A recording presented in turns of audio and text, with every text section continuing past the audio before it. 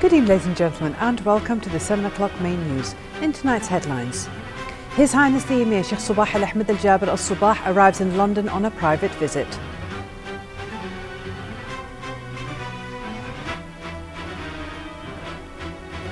Israel resumes its aggression on the Gaza Strip with at least 10 airstrikes after the end of a 72-hour ceasefire. The Pentagon says a US aircraft launched an airstrike against militants near Erbil in northern Iraq. And former Lebanese Prime Minister Saad al-Hariri returns unexpectedly to Beirut for the first time in 3 years.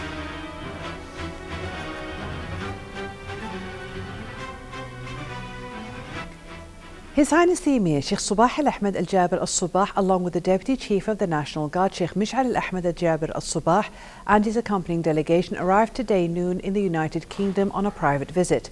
His Highness the Emir was received at the airport by the former National Assembly Speaker Jassim Mohammed Al Kharafi, Sheikh Shamlan Abdul Aziz Al Sabah, Sheikh Ahmed Al Hamoud Al Jaber Al Sabah, Kuwait's Ambassador to the United Kingdom Khalid Abdul Aziz Al Dwaysan, members of the Kuwaiti Embassy and officials from the Kuwaiti bureaus accredited to the United Kingdom.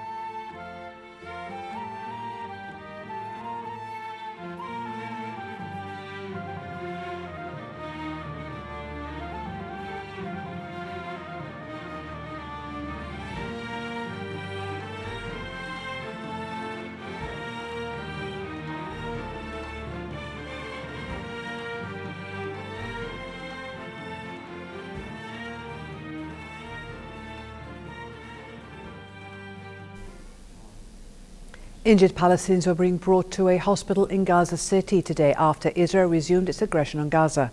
A 10-year-old boy was killed and 5 other people injured by an Israeli airstrike in northern Gaza City. Elsewhere in Gaza, worshippers gathered for Friday prayers outside a mosque that was recently destroyed by an airstrike. Israel launched at least 10 airstrikes today after a 3-day truce expired and talks brokered by Egypt on a new border deal for the blockaded coastal territory hit a deadlock. In Israel, police said 2 people were hurt by rocket fire. 2 senior Hamas officials said the Palestinian resistance movement will not extend a 72-hour ceasefire in Gaza that expired today, accusing Israel of rejecting their demands for a truce. More with Majd al-Wahidi from Gaza. No progress in the ceasefire talks. Today, it seems that the only progress is a step back. Israeli delegation has left Egypt, with Hamas refusing to extend the 3-day truce. Hamas blamed Israel, saying it had not replied to its ceasefire offer. It also threatened that there would be an escalation in hostilities if Israel failed to submit to their demands, which first and foremost called to open a seaport to the blockaded enclave. Now we are in a new phase of confrontation between the resistance faction in Gaza and the Israeli occupation. There were a failed attempt in Cairo. However, I think this worsening situation won't turn into a ground operation, but will remain a limited war. Israel will use a strike. Resistant faction will keep resisting, but may use other alternatives. Just hours after a ceasefire between the 2 sides expired, Israel hit the Gaza Strip with missiles and artillery for the first time in 3 days, while Palestinian fighters fired a barrage of rockets at Israel. This comes amid a war of threats. For Hamas and Islamic Jihad, the battle is still wide open as long as there is an Israeli occupation and siege. Palestinian resistance faction are fighting a battle to defend the Palestinian people. This battle is for liberation and freedom. The Zionist enemy is the one who started the aggression. We say that the battle is ongoing until there is an end to this occupation. If Israel doesn't respond, all options will remain open.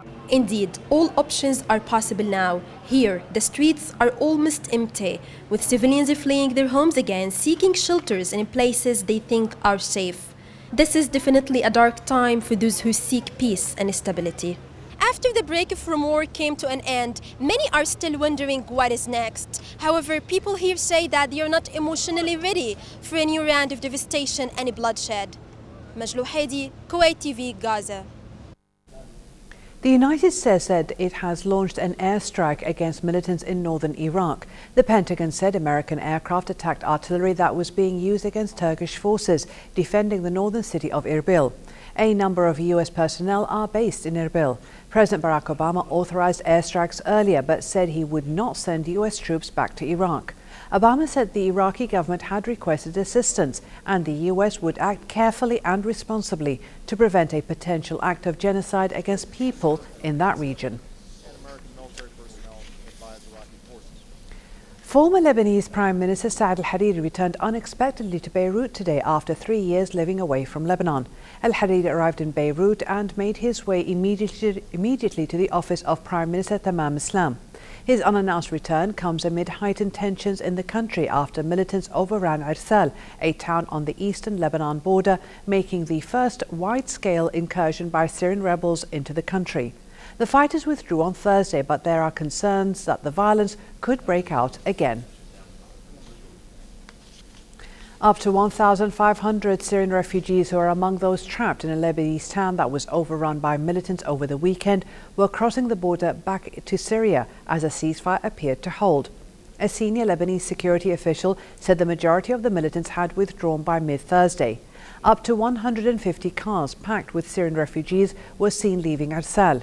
The seizure of the Lebanese border town of Irsal over the weekend marked the first time that militants from Syria carried out a large-scale incursion into Lebanon and raised fears of a further spillover of the conflict across the porous border. Millions of Turks will go to the polls on Sunday to elect their next president, Turkey's 12th president, who will become the first to be directly elected by voters instead of by parliament. 3 men are vying for the post, among them the undisputed frontrunner Prime Minister Recep Tayyip Erdogan from the Justice and Development Party, who will be confronted by 2 other candidates. Mild-mannered scientist and academic Ekmeleddin Ihsanoglu is backed by about a dozen opposition parties, including 2 main ones, while Salahattin Demirtas, an ambitious young Turkish politician and lawyer, is running on behalf of the left wing.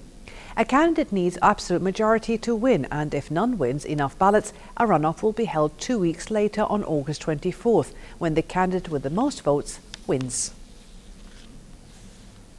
Afghanistan's rival presidential candidates today signed a deal to cooperate on the formation of a government of national unity. One of the candidates, Ashraf Ghani, confirmed the deal at a news conference following meetings with the U.S. Secretary of State John Kerry today.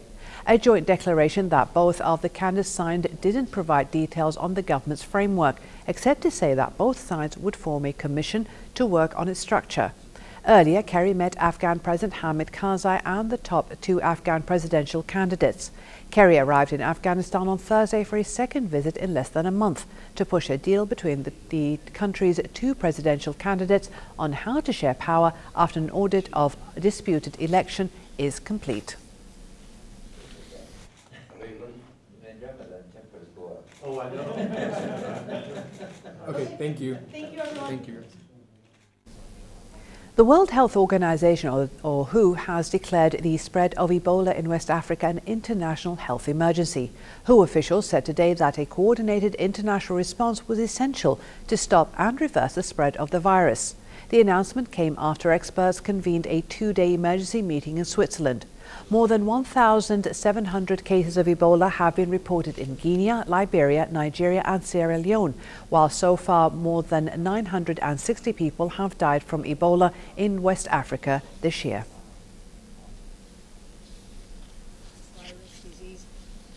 Pakistan has handed back an Indian soldier who was swept by a river into Pakistani-controlled territory in Kashmir.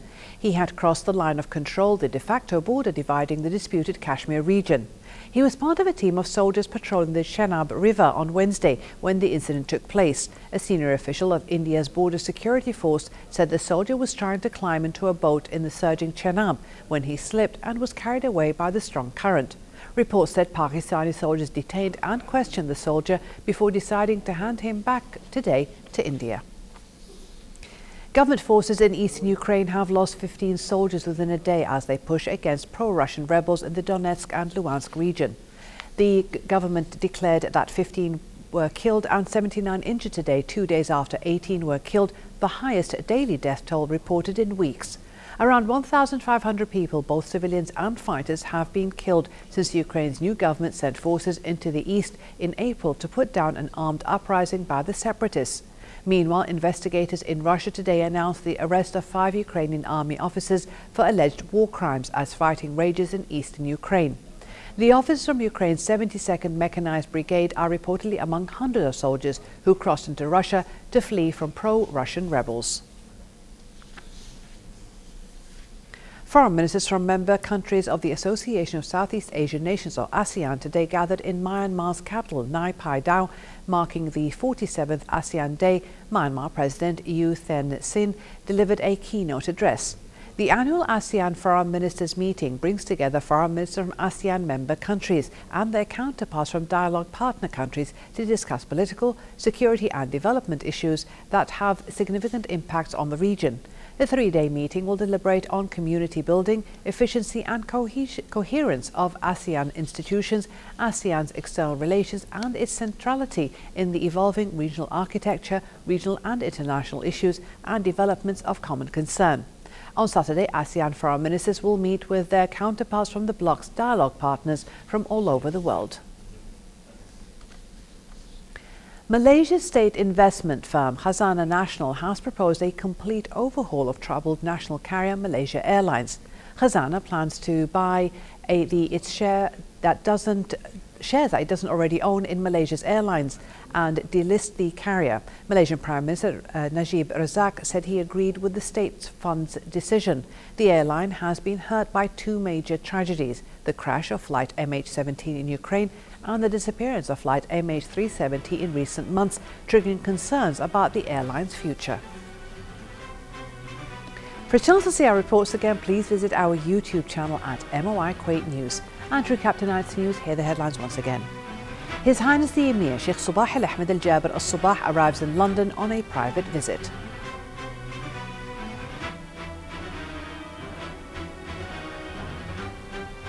Israel resumes its aggression on the Gaza Strip with at least 10 airstrikes after the end of a 72-hour ceasefire.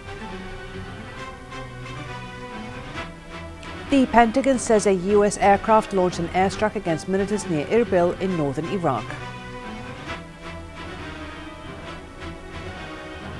And former Lebanese Prime Minister Saad al-Hariri returns unexpectedly to Beirut for the first time in 3 years. Thank you for joining us.